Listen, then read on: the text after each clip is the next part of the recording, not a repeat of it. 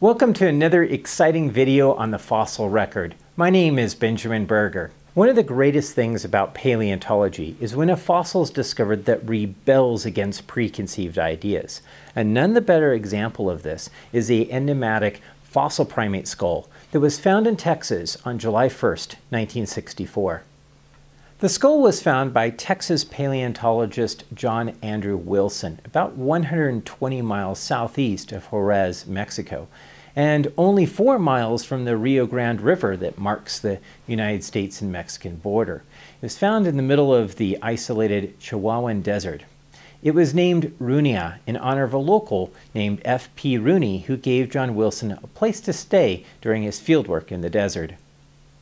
This remote area of the United States was being explored by a research team from the University of Texas, who were collecting fossils and studying the geology from the Chambers Tuff Formation, which had been dated to the late Eocene, about 36 to 35 million years ago. The primate skull defied easy explanation, as most fossil primates had become extinct in North America during the late Eocene as the global climate became colder. Furthermore, this primate skull looked very different than any previous primates discovered in the earlier Eocene epoch of North America. Many of these earlier fossils resembled primitive living lemurs and tarsiers. The skull looked more like a monkey.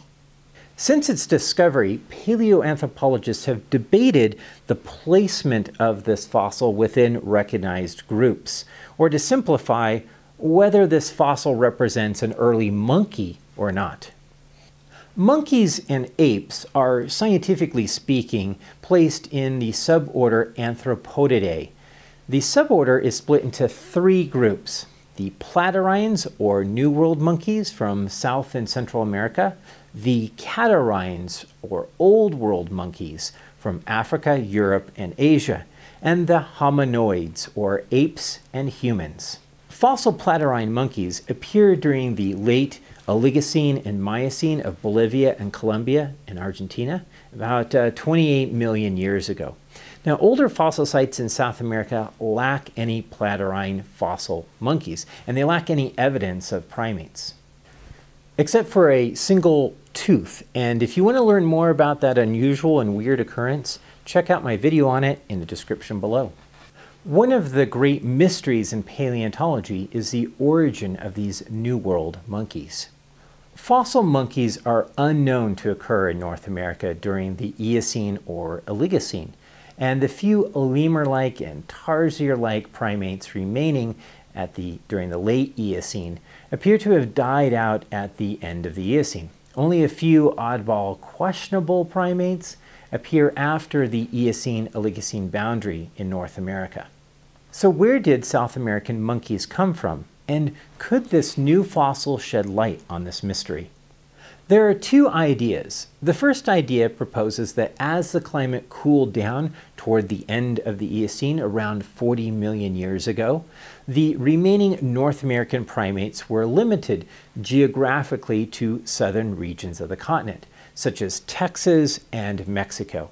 And from this isolated population, it appears that maybe a species was able to hop over to South America, and hence all South American monkeys living today are ancestors of this North American fossil. The second idea is that this limited geographic population of North American primates all go extinct at the end of the Eocene 34 million years ago, and that an African species was able to hop over to South America from Africa during the late Oligocene around 30 million years ago, and that all living South American monkeys are related to this African ancestor. Both South American platyrrhines and African and Eurasian catarrhines share a series of traits or characteristics, so most researchers lean toward the second idea a little more favorably. So let's go through some of these traits that are found in monkeys and apes and humans. Since we're a member of the Anthropodidae, we share these traits too, so we can use a human skull to take a look at some of these characteristics. So they have all a fused frontal suture, or metopic suture, at the top of the skull. So the frontal is fused that you see in humans. Many other animals don't completely fuse that suture. So the metopic suture is the first one that gets fused. The fontanelle that's over here that takes a while to get fused, especially in human newborn babies, fuses a little bit later, but the metopic suture, this one up here in the front, is fused at birth. So, and that's found in all monkeys, apes, and humans. So they also have a fused mandibular symphysis, a mandible, where the two halves, the two sides of the jaw, where they connect, is completely fused. And so humans and all monkeys have a mandible, so that's a characteristic of anthropoids. The other characteristic is that the orbit, so where the eye is, right here, is actually kind of enclosed by a bony separation between the postorbital bar, which is right here, and the side of the skull. So there's like a bony sort of flange that basically runs from this bone here, the postorbital bar, and so you can't put your finger behind this opening into the orbit. So there's a flange of bone there that connects it to the skull. So the eye socket is really sort of self-contained in there.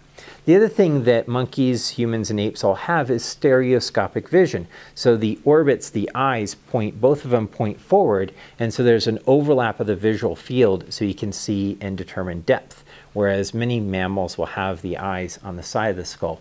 So that bony socket is a very interesting characteristic of monkeys, apes, and humans.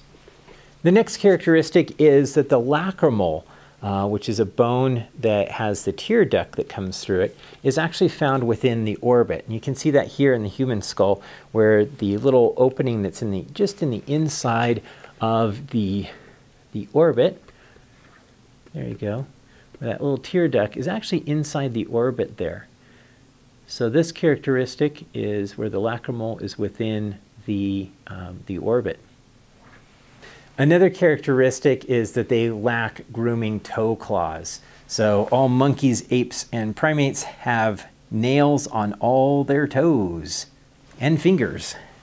They have lost the stapedial artery in the middle ear, which runs through the stirrup of the stapes bone.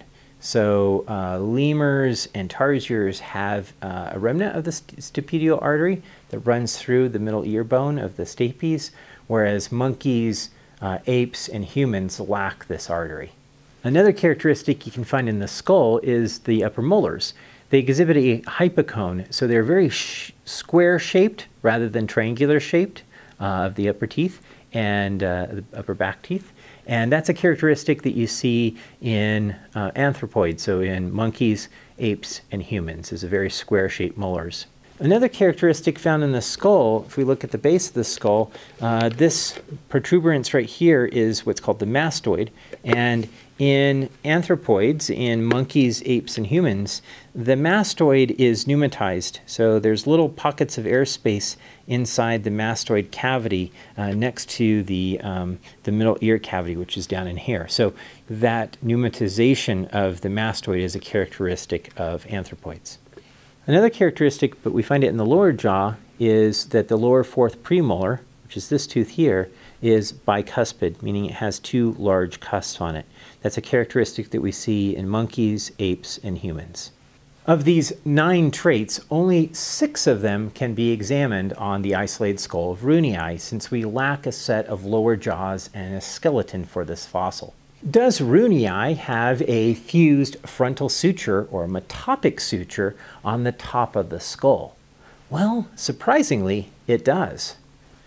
Is the orbit enclosed within a bony separation between the postorbital bar and the side of the skull? Do they also point forward to allow stereoscopic vision? Well, not completely. While this part of the skull is broken on both sides, there is a passage posteriorly under the postorbital bar, although the skull does exemplify forward-pointed eyes, which are rather large. So we're going to give this one a half a point. Is the lacrimal within the orbit? Well, no, It's actually outside of the orbit, very clearly shown on the fossil. Does the skull have a stapedial artery in the middle ear? Yes, it does. Based on a study of the middle ear conducted in the 1970s, and based on recent CT scans have been made of the skull. Do the upper molars exhibit hypocones, and are they square-shaped? Yes, they have hypocones and are square-shaped, which is different than earlier tarsier-like primates from North America. Is the mastoid cavity pneumatized with tiny air cavities?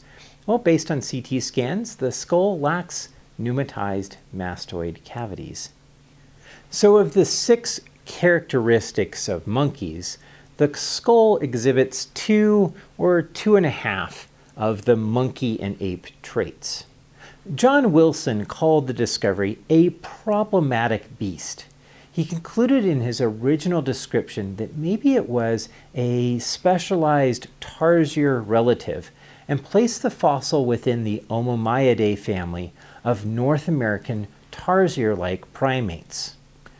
With Rooneyya's unique features resulting when a small nocturnal insect-eating primate evolved into a diurnal primate that ate more plants and fruits. The skull was not quite a monkey, but a bizarre side branch of the tarsier group of primates called the Omomyids. Not everyone agreed, including the prominent paleoanthropologist Alfred Rosenberger of New York, who has defended the idea that Rooneyia is a fossil monkey, placing the fossil within a group called the Proto-Anthropodidae, suggesting that the fossil shows enough traits to suggest that it was the grandfather of later monkeys, particularly viewing the post-orbital closure as a stepwise transitional state. I have found that when you include Rooneyia in a phylogenetic analysis, it tends to ping-pong back and forth between tarsiers and monkeys, since it features a mosaic of traits. But the long nasals, nasal bones, the lacrimal bones, and other traits and features and characteristics, they're kind of similar to the skull of Omomies from the Middle Eocene of Wyoming. Rooneyia appears to be a bulked up, larger, more diurnal Omomyid, but its importance suggests that there was a rich but largely unknown fossil primate fauna living in Mexico and Texas during the later Eocene and possibly extending into the Oligocene. Hence, many Mexican paleoanthropologists have been eager to find Eocene and Oligocene rock units within the borders of their country. So far, only a few sites have been reported from this period, and hopefully someday new fossil primates will be discovered as well, including maybe a North American fossil monkey. This video has been made possible by my fantastic Patreon supporters who've been encouraging me to make more of these videos. I want to thank Brian Clever, Pablo Luzato Figuez, Arcodis1811, Justin Bovey, and my newest supporter, Fred Oli. Thank you. If you want to learn more about supporting this channel and these kind of weekly videos on the fossil record, check out the link below.